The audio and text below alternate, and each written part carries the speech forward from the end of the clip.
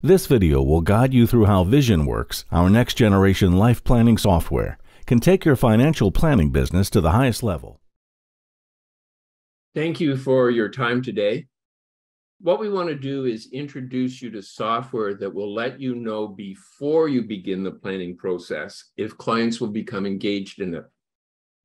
But before we look at the ideal planning candidate software, I'd like to provide some background. I'm going to open up VisionWorks to the financial attitude survey that's embedded in it. Now, this is an optional exercise. What's involved are 27 statements that clients respond to. And you can see that the responses are between strongly disagree and strongly agree. And these 27 statements distill down into 3 financial attitudes, so 3 statements for each attitude. We'll just go to the Tactics tab and Output in order to explain all of this to you. And we'll open up Bill's table of the responses to his financial attitudes. So first of all, what you'll notice down the left are the 9 financial attitudes: accountability, work, spending, and so on.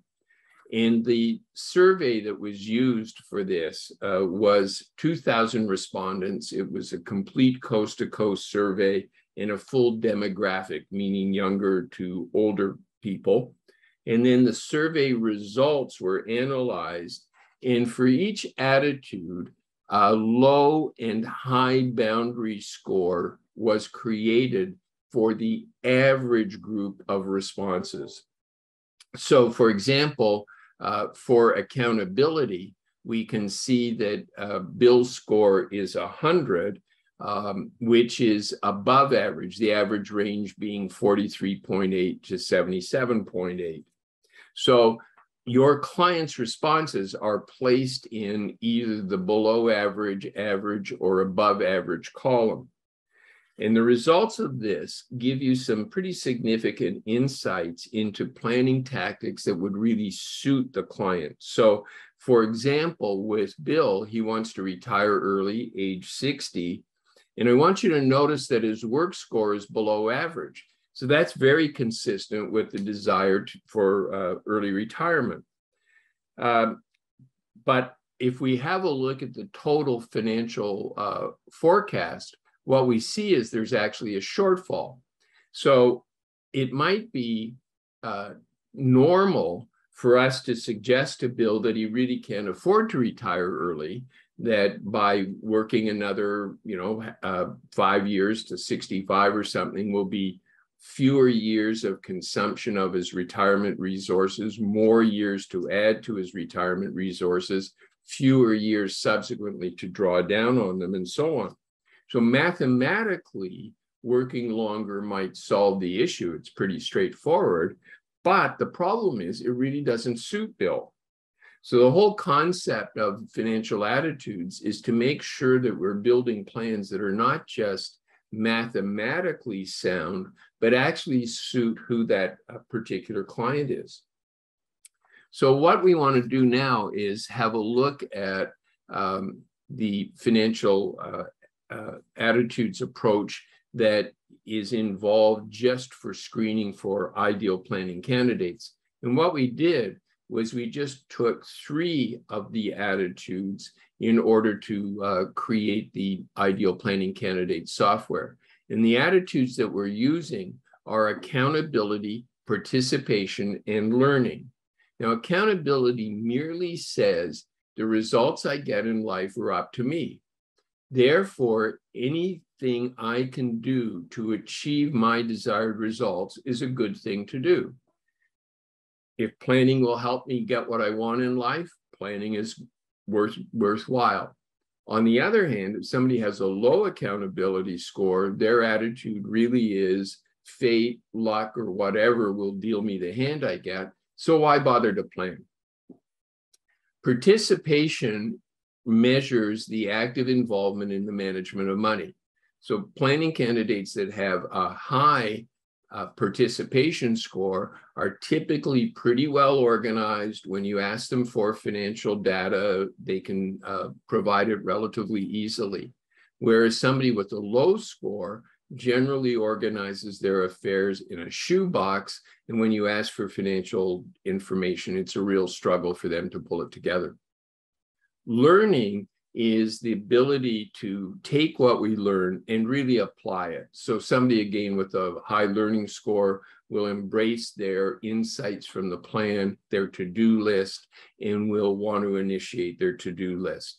Whereas somebody that has a low learning score is somebody who, even if they have maybe a reasonable accountability and participation score, but their learning score is such that they just may not get around to implementing what they've learned.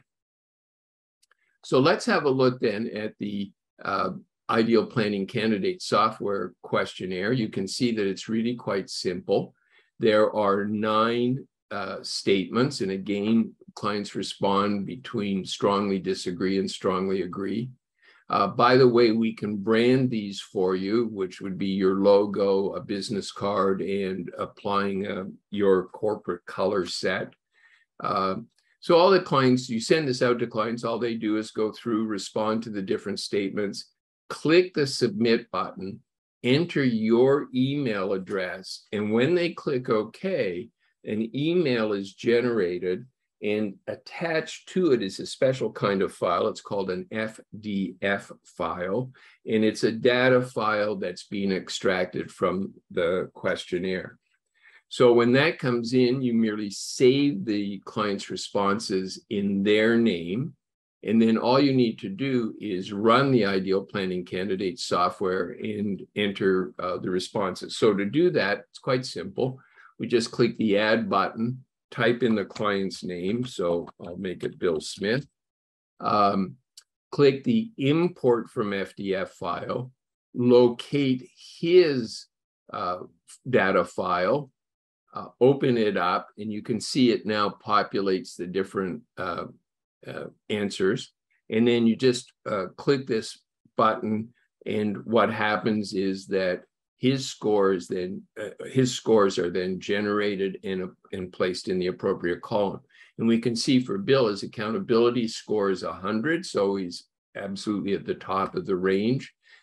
You know, the results I get in life are up to me. On the other hand, his participation score is pretty much dead center average, so he's not necessarily all that well organized. But when it comes to learning, you know, anything that he learns, he likes to apply in life.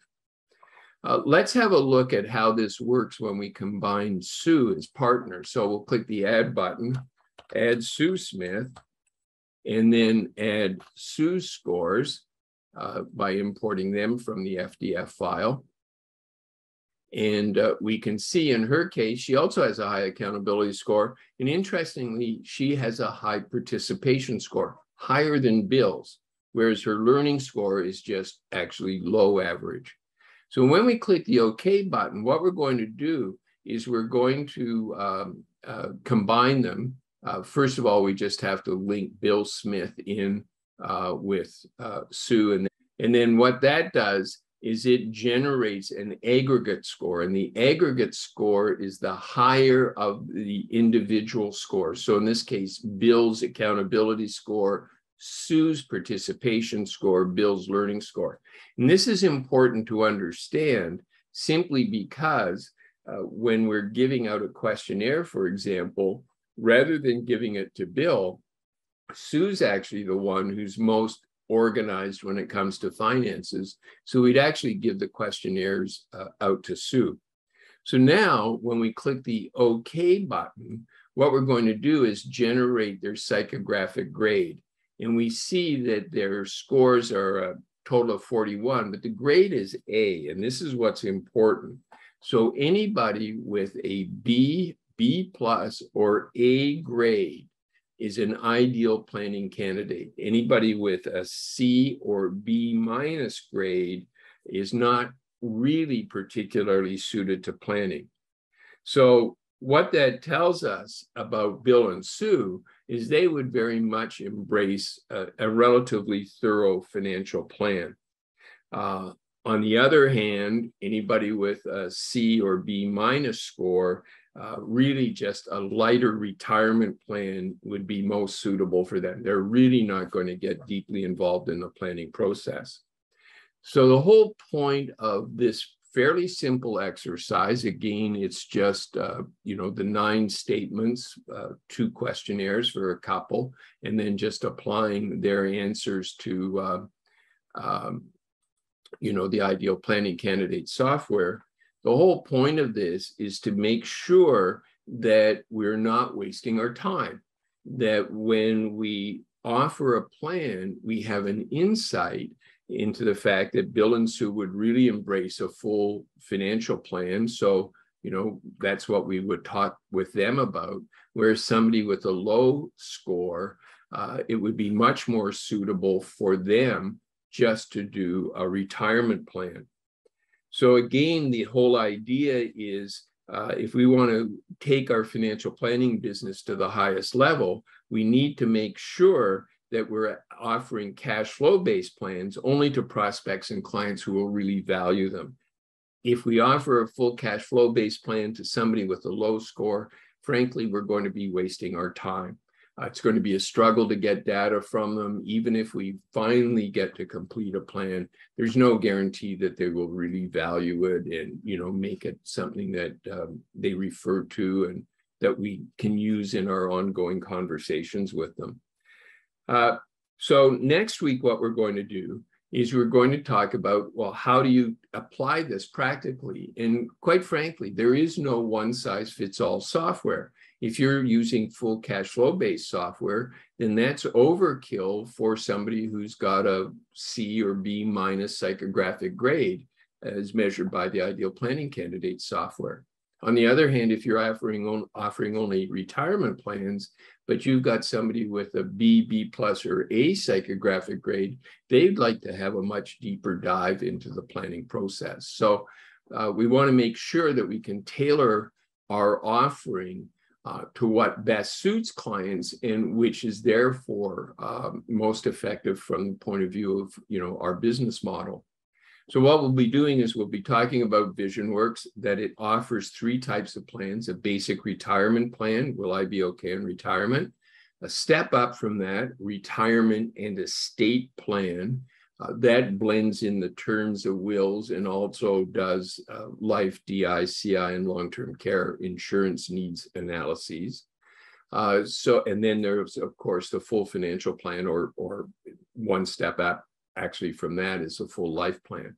So what we'll be doing is we'll be talking about taking the results of the ideal planning candidates screening and then understanding from that, what kind of plan we should offer clients. So thanks again for your time today, and I hope we'll see you next week. Book a demo. We'd be happy to show you more of VisionWorks' incredible features.